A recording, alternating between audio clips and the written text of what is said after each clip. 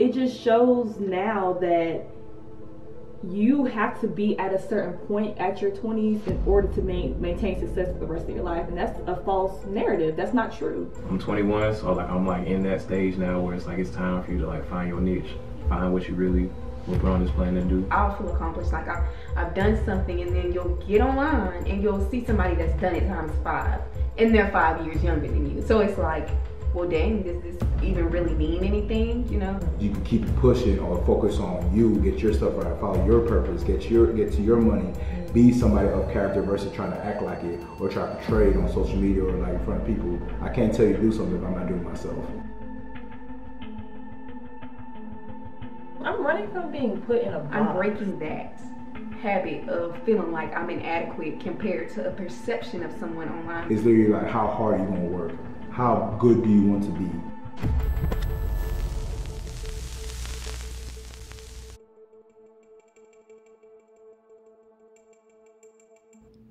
One thing that society values most is health and wealth, which equates to youth, being young.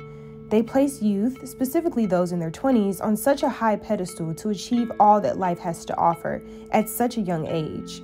This is the time when we're not only blossoming in our health and wealth, but we reach an age of independency, maturity, and self-awareness. Yet there's still so much expected from us. Social media in today's society of popular culture has shaped many lives of young people today in believing so. Especially now, looking at social media, looking at just TV in general, just looking at how the world is going.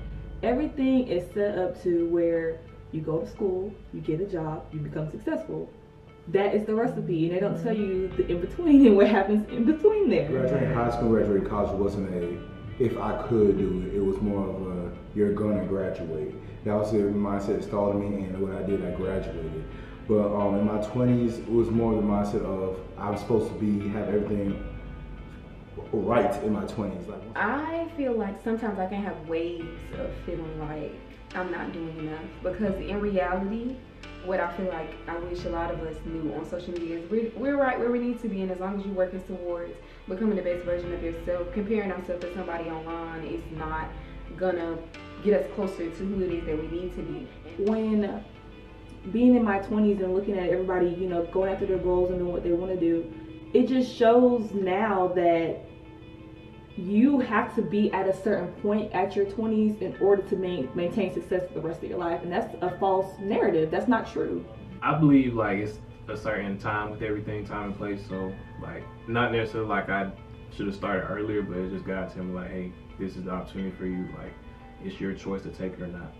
But I believe that we all have like a chance where we can like succeed and hit that great length that we're trying to get to in life. But instead, we're not really talking about the steps it takes to get to those necessary points in your 20s. So yeah, I do think it's harming our 20-year-olds in our minds, because now, like even subconsciously, you're like, well, dang, I gotta be doing this. I gotta every 2 seconds. I need to be making sure that I'm being proactive, or I'm doing something, or I'm staying on top of what I said I was going to do. And in reality, life doesn't always go like that, and I don't think we should teach our kids or our 20-year-olds that that's what they need to be doing. And I'm saying this though, I still struggle with that, with comparing myself to people online, because it's just inevitable. When we're scrolling all day, like you're seeing somebody just bought a Porsche and they just moved into a house and they're 18 and a half.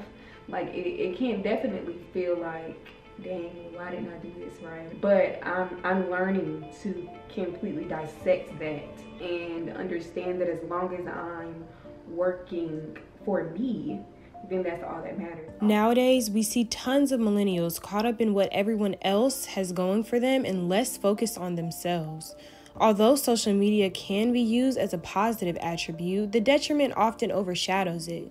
These young adults elaborate on how they view social media to be now in 2020. People will portray so many different things on social media, would make it look glamorous when it's really not. Social media is perception. So a lot of these people be online that I'm scrolling, I'm looking at, feeling inadequate, and they posting up looking all nice and pretty and shiny, but everything that glitters is not gold. And a lot of these people are not happy. And we're sitting here comparing ourselves to these people with all this money and these materialistic things, or the relationship, or etc. And they don't even really enjoy it. They just doing it for the photo ops? It is false narrative, hate. It's a lot of confusion, sensitivity. The biggest thing is like this with social media itself is how you're looking at it. I see two ways. One, it shows you a different variety of things, and you could accept that in multiple ways. Either like, dang, this is what's possible, or dang, I'm not doing right. It's just how you see it. Some people it takes faster than other people's success, but you can't judge that because you're on God's timing. So you have to look at it as like the work they put in. You see the results, but you have to look at the work they put in first. So like, what did they do wrong, or like how they got to this point, what kind of support they had, what kind of environment they was in, like different things kind of like cultivates to like what got to where they at today. So you can't look at that because, you know, they might have had a bigger either fan base or support system, whereas this person had to work to get to that support system or fan base. So, you know, it's just different things you have to take into account. So you just can't look at it as like the end result. At times, life can get heavy for those in their 20s. Dealing with school, work, a social life, and even running a business, the pressures of society can cause an individual to have no choice but to expose the underlying truths and insecurities needed to progress to their next stage of life. I started counseling in my senior semester of college.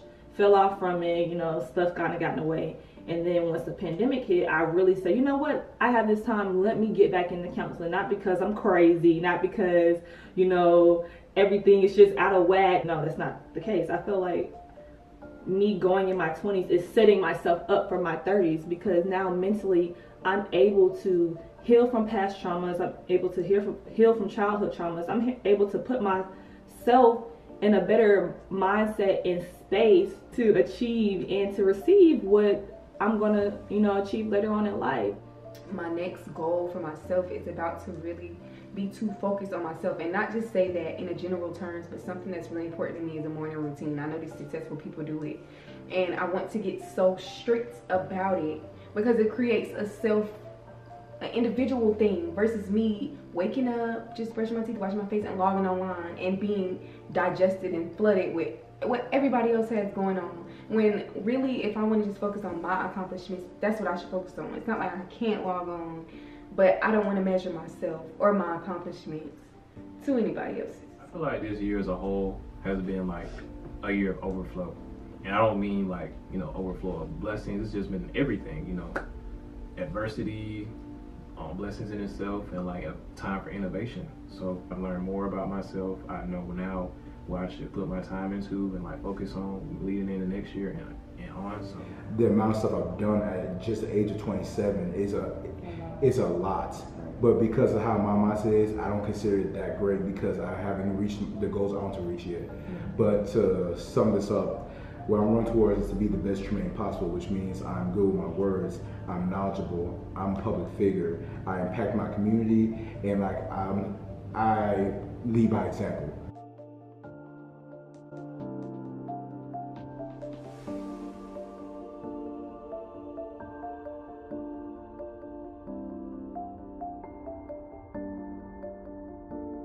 When did you first create your social media accounts, and how different was it back then than it is now? So you can give me details like how many followers you had, what was your username, etc. Just whatever you want to add. Oh, this is a fun one. My first social media was Facebook when I was young, maybe like middle school.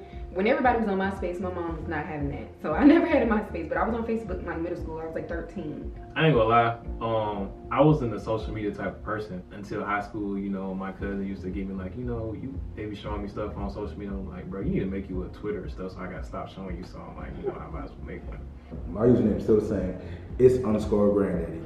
You want to know why I got the name Granddaddy? One of my usernames on Twitter when I was like 16 was like kiss him and diss him. I don't know. It was like really cool to do like little funky stuff like that. I remember I created my Instagram back in literally the year Instagram started. And when it first started, there was no videos. There was no like it was none of that. It was the filters were sucky, the quality was sucky, like there was no stories, none of that. It was just a feed. On Facebook, that's when I began to learn about like cyberbullying and all the different things and a lot of the things, the negative effects that we learned about social media that we know now. I can look back and see them from then.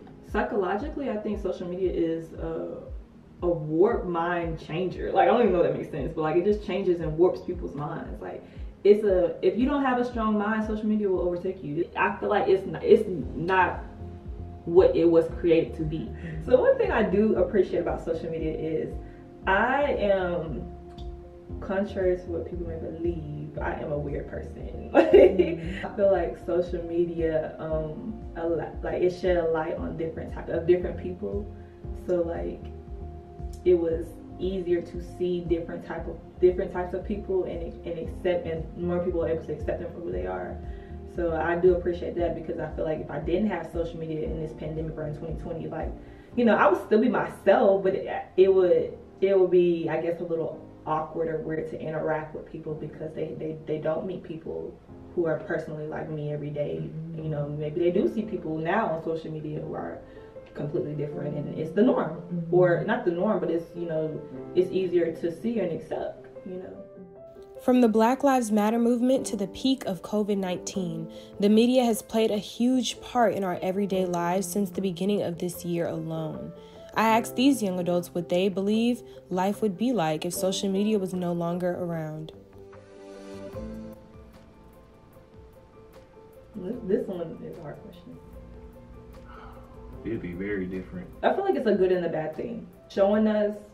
It's educating us on what's actually happening in the world. Like, we can see it firsthand, but how we are being educated, I feel like, is the problem. I wasn't on social media before, but now that I am now, I kind of see like the value in how much positive and negative influence it would have. I probably wouldn't be having this interview with you right now. Without social media, I probably would be better off, just because that'll be one less thing that's taking up my time, and I can be putting that more into what I'm doing. And before social media, people still had successful businesses, even though it's been really helpful, extremely helpful to businesses. I still feel like even with its absence, we would still be a functionable society.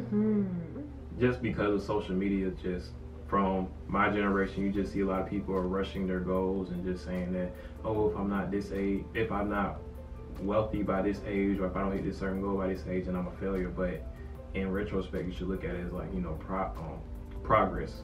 You know, you always look at it as failing forward. So you might not hit that goal, but that doesn't mean you're not going to hit it eventually.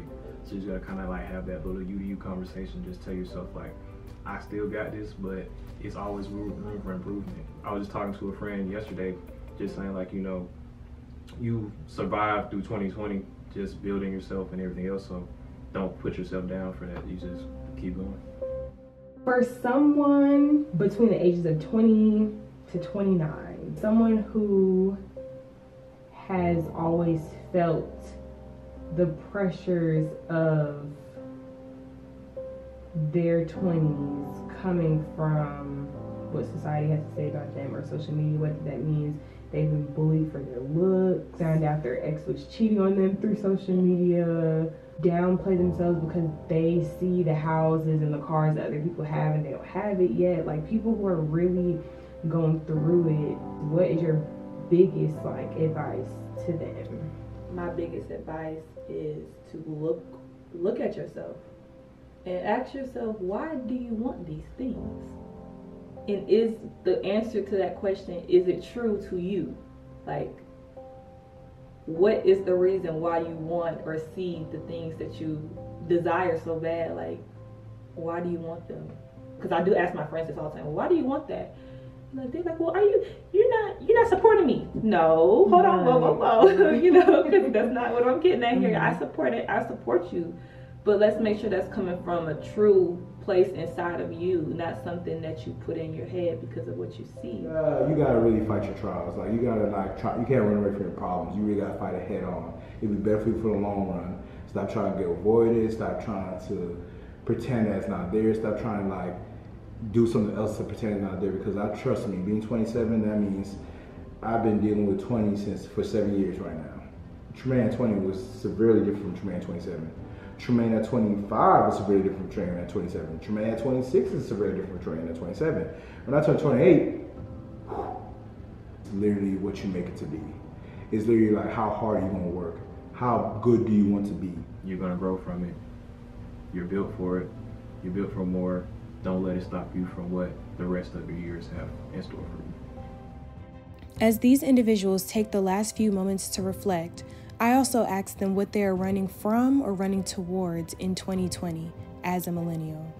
I'm running from being put in a box. Like, I'm tired of like people looking at me or looking at us or saying like, oh, well, defining me by what I do. Like, oh, you do this. Like, okay, but there's so much more to me than like just what you see. And what I'm running to is creativity. I think that's what I'm running to, and openness, and to God, and to God. Like, that's like I feel like I run closer to Him every day, like more closer to Him every day, more than I ever have been in my entire life. I'm running from laziness and procrastination. I feel like that is lethal, and it plagues a lot of us. Programming, I'm running away from that, of like spending too much time watching TV or spending too much time carelessly scrolling and not intentionally logging onto social media. I'm working towards becoming the best version of myself. As I kind of mentioned earlier, I've noticed the most successful people in the world have a morning routine where they do what's called savers. Silence is meditating, A is affirmations, V is visualization, E is exercise, R is reading, and S is scribing, which is writing or journaling. And I've mastered 2, and I really kind of feel like, I was explaining to my friend, I feel like Thanos. I want to collect all the jewels so that I can really just unlock the best version of myself. And they do all of this within the first hour of waking up, but it's just like being able to just master that will allow me to be able to master anything at all. I would have never thought that this would be going on while I'm 23, but it's been so amazing. Even though quarantine shut down the whole world, it was a blessing to me and allowed me to be spending time with my family and continue to learn about myself and my place in the world. Being 6 figures before 30, that could be your definition of success, or being in the career field you love could be your definition of success. Make sure that your focus is for you, yourself, and you. Just focus on you. Don't care about what other people are trying to see about you. Don't care about what people got to talk about you. Just focus on you.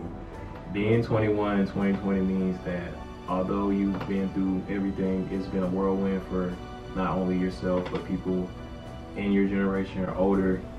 Being 23 in 2020 is learning how to become the best version of yourself.